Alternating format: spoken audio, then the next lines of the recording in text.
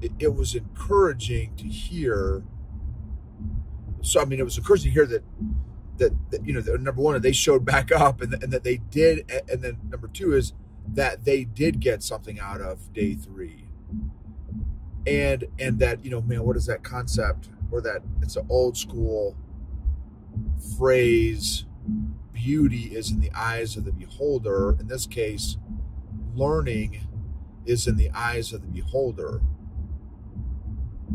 Regardless of again, how well I thought I did or didn't do, that, thank God people can still learn in spite of me is a blessing. Huge blessing.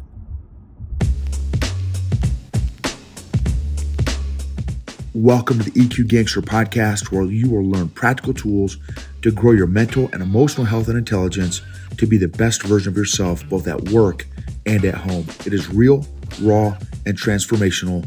The journey of emotional growth isn't easy, but it's worth it. I believe in you.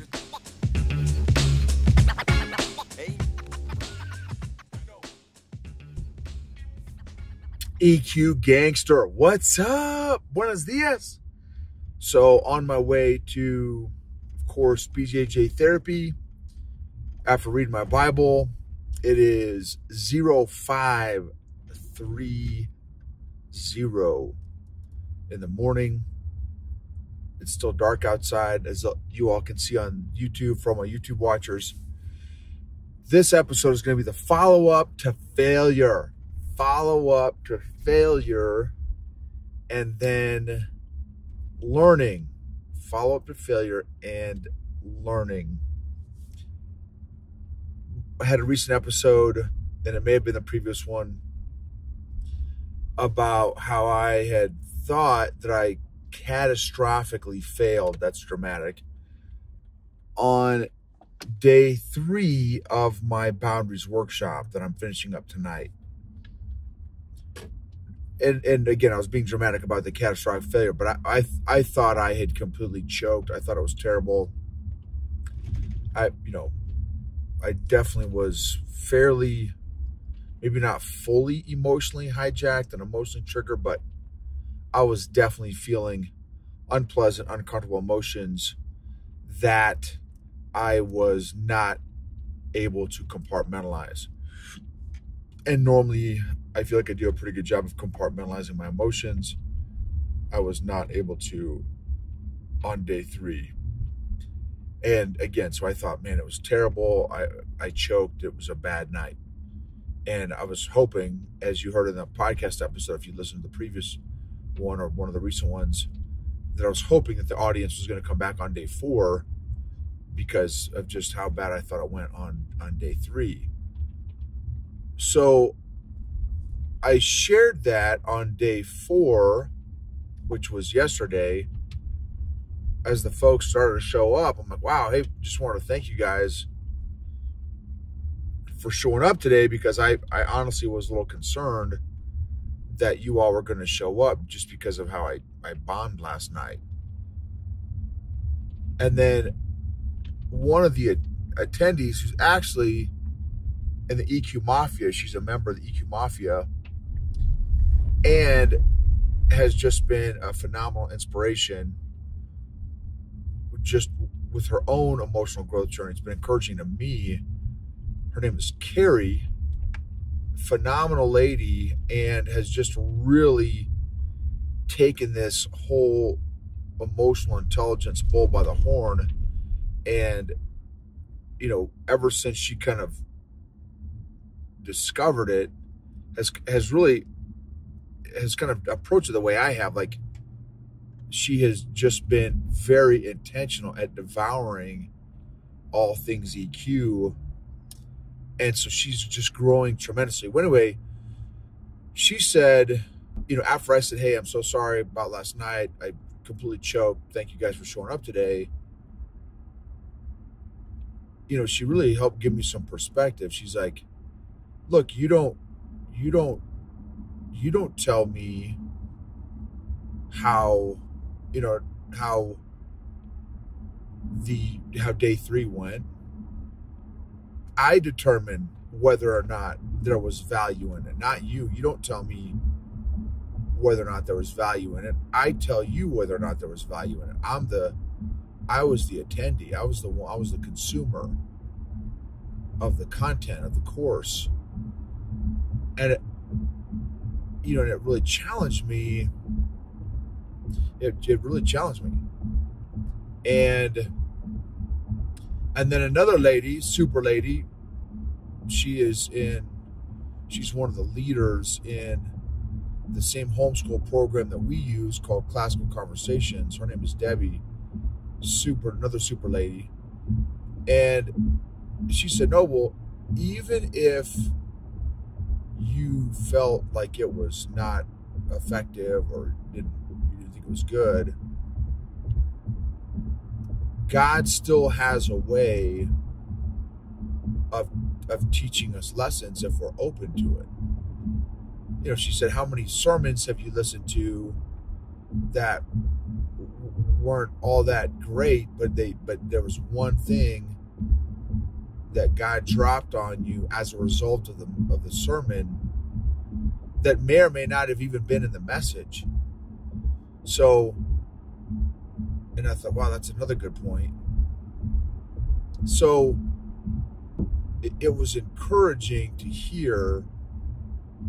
So, it was encouraging to hear that number one, they showed back up and that they did. And then number two is that they did get something out of day 3. And that, man, what is that concept? Or that it's an old school phrase, beauty is in the eyes of the beholder. In this case, learning is in the eyes of the beholder.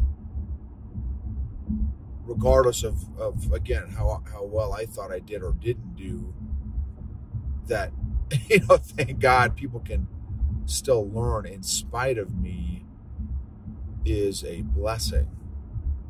Huge blessing. This episode is sponsored by Classical Conversations. Since 1997, Classical Conversations has been equipping families like yours with the resources to homeschool with confidence, following a classical curriculum rooted in a Christ-centered worldview alongside other families in a local community.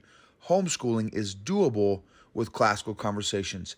Check out classicalconversations.com/Gibbons for more information. Again, that's classicalconversations.com/Gibbons, GIBB. Because that's one of my pet peeves, if I feel like I wasted the audience's time. And then how God works. Two or three ladies who attended who've been attending the workshop sent me some really unsolicited, really thorough, specific, positive feedback after day 3, which is, again, another, just how God, man, he knows what we need when we need it. And man, and in fact, the 2 ladies that gave me feedback didn't even hear the part of the workshop where, because they hadn't come on yet, where I was just bummed out in how I performed on day 3 in the message and how I delivered the message. And even the message that I delivered, I just didn't feel like it was, again, valuable, on point, so how God knew what I needed. He didn't have to do that. He could have allowed me to get a couple good haterade messages. You know what I mean? Like, hey, Noble, I think your course sucked. And it was terrible. But he didn't. He allowed me to get a couple. And I hadn't gotten any other feedback in an email, in a direct email, until those 2 emails that I got yesterday, which was after day 3. Which also, check this out, this was not originally intended to be part of the episode, but it just really ties in perfectly. As I shared in a recent episode, yesterday I had my monthly massage by this high-speed medical massage therapist. She's a neuromuscular massage therapist. Again, 36,000 bodies, 36,000 hours doing her craft.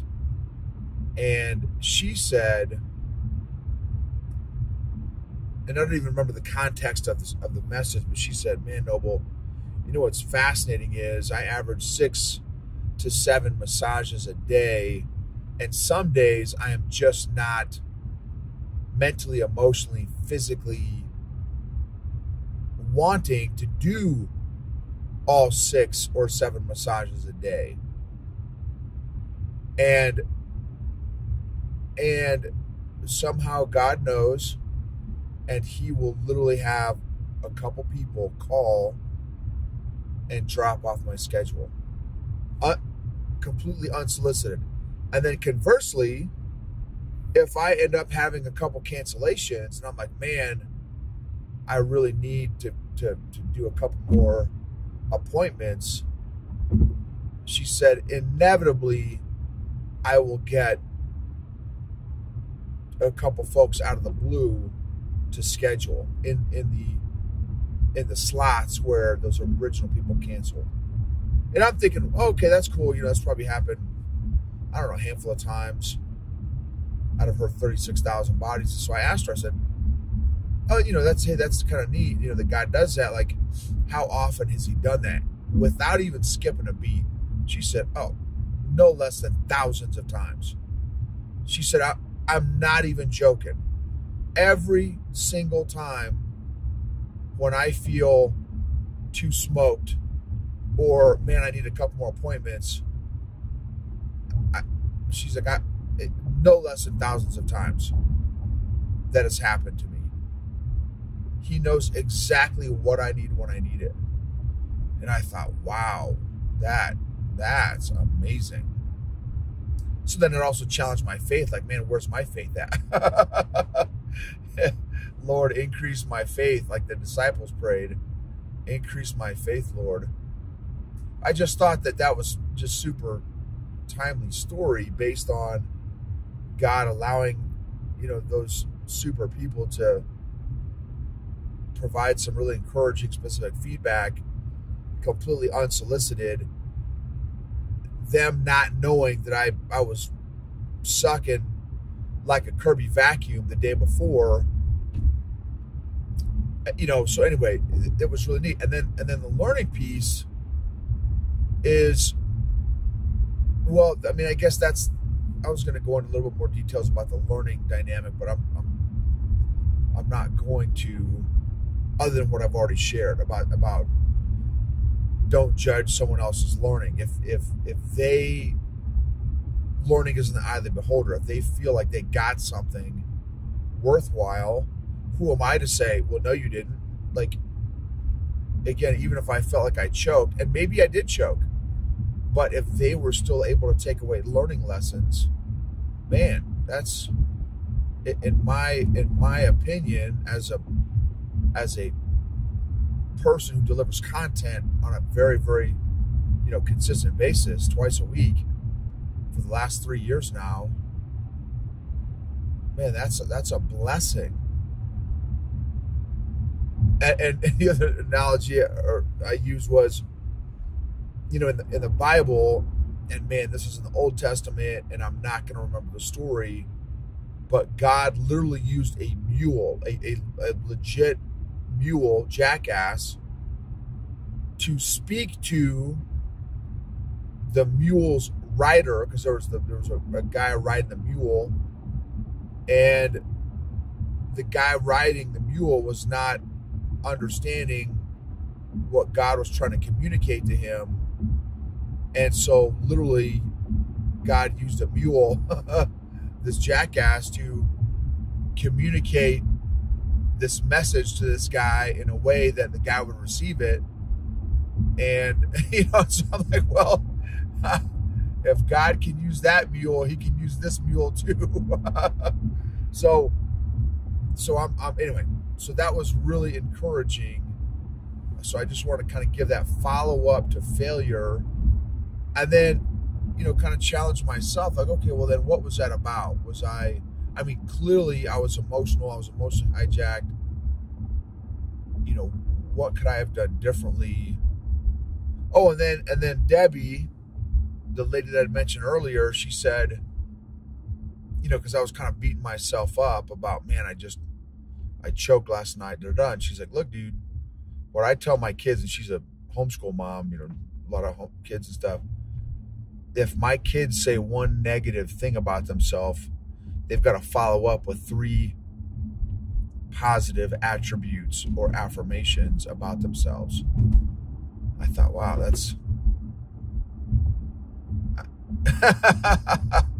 I would be saying 3 positive attributes a lot if I stuck to that kind of rule, which is also telling and revealing. Okay, I still have a lot more room to grow in that area. And I wonder, how does God feel about me beating myself up on a regular basis? How would I feel if my daughter beat herself up on a regular basis? I would not dig that, because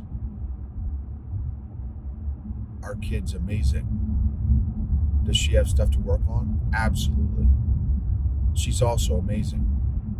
And so I would not want her to diminish the gifts that God has given her by her talking negatively about herself, and maybe even some of those gifts that maybe she sees or doesn't see. So anyway, that's just obviously another area that I'm clearly still working on. Learning is in the eye of the beholder is my big takeaway. And then how are you doing at learning, at picking out, even if it's a pile of crap, how are you doing at intentionally looking for the lesson, the kernel of truth, beauty, and goodness in an otherwise average or mediocre spot? How intentional, how good are you at learning and really digging deeply into, some of those lessons and looking for those lessons actively? That's what I love about being a learner. That's actually one of my top, I think it's like my 6th strength, or maybe some of the top 5 is learning. So I love learning. So I'm like nonstop Easter bunny, always looking for the Easter baskets or the Easter eggs, the lessons that God has for me in life. Constantly. Okay, God, where's another lesson? Where's another lesson? Where's another lesson? What else can I learn? What else can I learn? In everything I do, everything. So, and then that's another challenge for me too, is how can I be more intentional at my learning journey also? Are there areas in my life that I've gotten complacent and I've stopped learning in? What's the last thing I've learned in each area of my life? Thank you all so much for joining me. And July 10 to 14 is going to be my next workshop, my 3rd quarter workshop, summer workshop, July 10 to 14, and it is going to be on burnout and self-management tools. The concept of burnout and self-management tools. That's going to be 6 to 10 July. Thank you for rating, reviewing, sharing, subscribing. If there's a particular episode that's really been impactful, and maybe you've shared it with a friend, family, or colleague or coworker. If you ever need any coaching, if you ever need any speaking engagement at your company, at your organization, training, EQ assessments, EQ coaching, please don't hesitate to reach out.